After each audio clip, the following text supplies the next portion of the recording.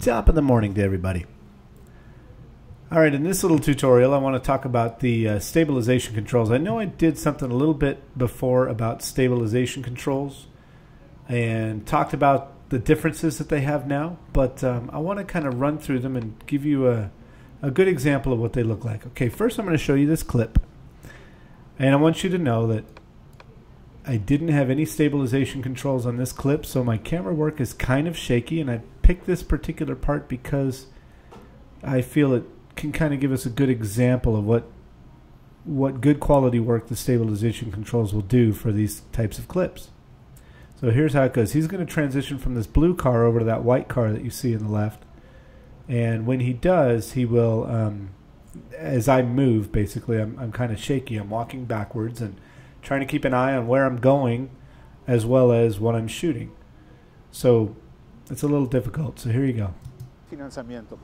Otro ejemplo, tenemos otro 2013, ese es el modelo LE, el automático con aire acondicionado, vidrios eléctricos, puertas eléctricas. Now you can see my steps. Otro ejemplo, tenemos otro as 2013, as I step, you can see how I'm LE, bouncing. You can see the camera automático kind con of aire bouncing up and down. vidrios eléctricos. Okay, so what we're going to do is we're going to turn the stabilization controls on. And right away you notice everything get closer. Okay? Now let's see what they look like. This is just the standard. Actually, when they go on, they default to this. This is the standard default stabilization control. So let's take a look. Financiamiento. Otro ejemplo, tenemos otro 2013. The bouncing is now ese es el gone. modelo LE, el automático con aire acondicionado, vidrios eléctricos, puertas eléctricas. And you don't see that jerk that I had right at there at the end. Otro ejemplo, tenemos okay, otro now this 2013. is pretty good.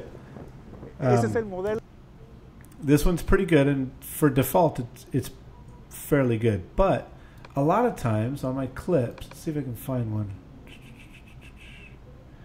I sometimes, let's grab this one here and throw it down here real quick.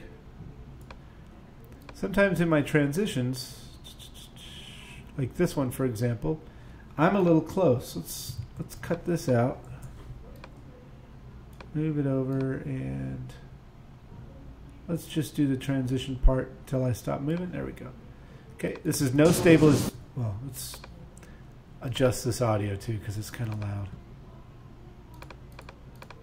Okay, this is without any stabilization controls. You can see I'm rotating and I'm bouncing. This one's pretty tough because there's actually obstacles in my way as I'm trying to do this. There's not a light pole, but a telephone pole that I had to move around behind me while I'm trying to do this. So it's kind of tough. And you can see my rotation. You can see everything angling, rotating left and right. So let's turn the automatic stabilization control on, and I want to show you what happens. It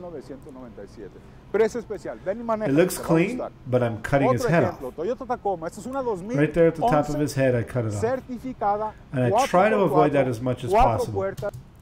So what I normally do is I change my stabilization controls.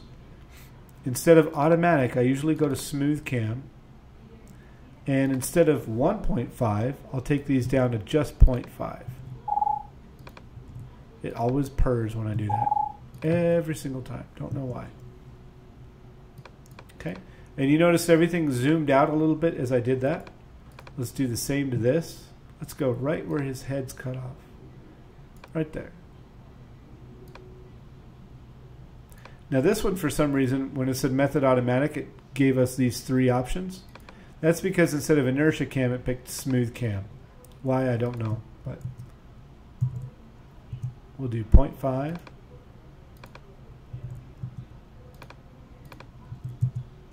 Okay, I'm not cutting his head off anymore. Now, it'll still kind of cut off on a smaller screen, but it should be okay now. Now let's take a look at both clips. Financiamiento. Otro ejemplo, tenemos otro 2013. The bouncing is still gone, so 0.5 is enough. And the jerk on the end is gone. Okay, let's try this one. You can still see some of the rotation, but it's forgivable. It's not going to make anyone seasick. So you've got both of those, and this is usually the default that I choose because I oftentimes catch myself shooting a little too close and I might cut their head off a little bit. So I choose this as a good mix between what I want to see and what I'm doing to cover my mistakes on those. But let's see the difference between inertia cam and smooth cam on this. Just this clip. Precio especial, ven y manéjalo, te va a gustar. Otro ejemplo, Toyota Tacoma, esta es una 2011. Did you see that weird kind of inward outward movement and then the tearing right here? Let's just watch that again. Precio especial, ven y manéjalo, te va a gustar. Right about here, there's a weird in-out movement. See that? It kind of goes in, and then out, out. And then there's kind of a weird tearing, bending movement right here along the wheel. Let's watch that one more time. And you'll see it. Especial, ven y manéjalo, te va a gustar. Here it Otro comes. ejemplo, Toyota Tacoma, esta es una 2011 certificada tearing. 4x4, 4 puertas con... And it kind of bends this wheel. It's a little weird. It's just right here. You can see the wheel bending out right as I do that. See that? Kind of makes it wonky. Okay?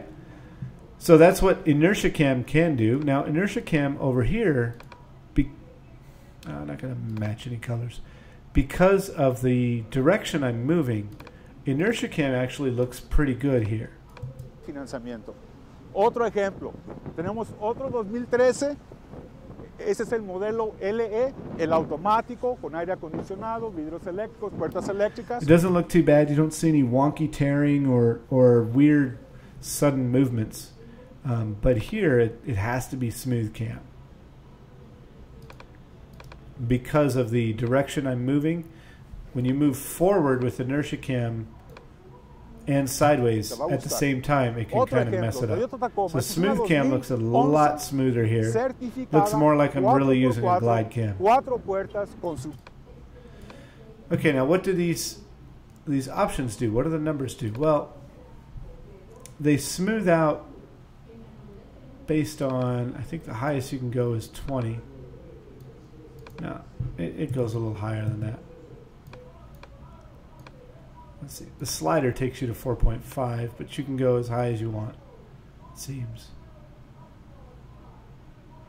And what translation is the left-right movement. So as I turn the translation up, you'll see the smoothness on the left-right movement Precio especial, ven y manéjalo, te va a gustar. change. Otro ejemplo, Toyota Tacoma, esta es una 2011 certificada 4x4, 4. And 1.5 actually is a pretty decent translation number. Also is 0.5. Te va a gustar. Otro ejemplo, Toyota Tacoma, esta es una 2011. Okay.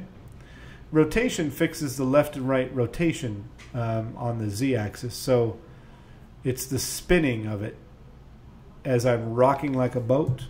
If I go to 1.5 here, let's take this to 0. Both of these to 0. And you can see it'll flatten my boat rocking out quite a bit. See how it's now as if I'm holding the camera straight up and down? Certificada 4x4. Whereas if I turn that off, now watch. It rocks like a boat. Left, right, left, right. Okay, so that's what the rotation does. Let's turn that off. Let's go over the scale one more time. I mean, not the scale, the translation one more time. And you can see the smoothness on this. I still have the rocking motion, the in-out motion, but the left-right movement was really nice. Translation means left-right and up and down, too, by the way. Okay, let's turn that one off and let's go scale smooth. This is your in-out, visibly forward and backwards. 1997. Precio especial, ven y manéjalo, te va a gustar. Otro ejemplo, Toyota Tacoma, esta es una 2011 certificada 4x4, 4 puertas. All right. Well, let's just put 1.5 on each of these, and we can see how smooth it is. Precio especial. Remember, 1.5 last time cut off his head. Otro But look how ejemplo, Toyota smooth that Tacoma, is. es una Looks like I'm using a 2011 glide cam. Certificada 4x4, 4 puertas. It's pretty good. Now, the better you can do in the beginning, the lower numbers you can get, and the less zoomed in your picture will be. As you can see, as I adjust each of these numbers, it zooms out. How this works is it zooms the picture in. So instead of seeing this, let's go 25. If I were to go 1.5, 1.5, 1.5, my visible picture, even though my visible picture is here, my actual picture is probably more like this. Okay?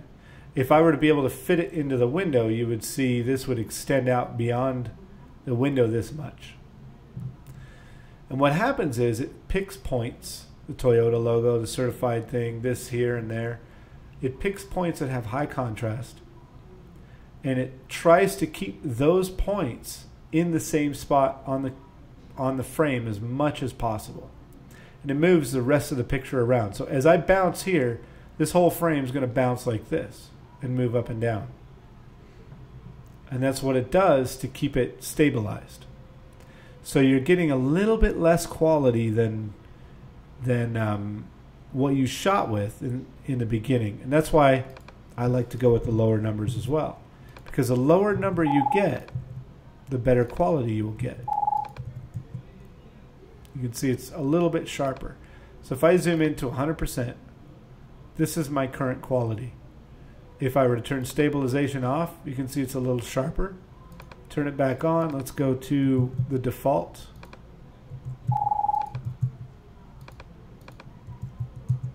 And you can see it's even blurrier.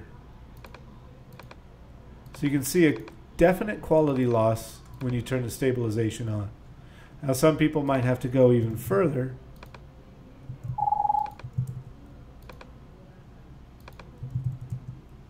And it would make sense that you would lose more quality because you're zooming it in more.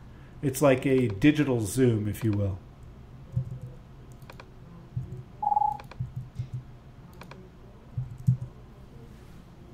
Okay, so the lower you can keep this number while still maintaining a decent looking quality or a decent looking smoothness, the better your quality will be.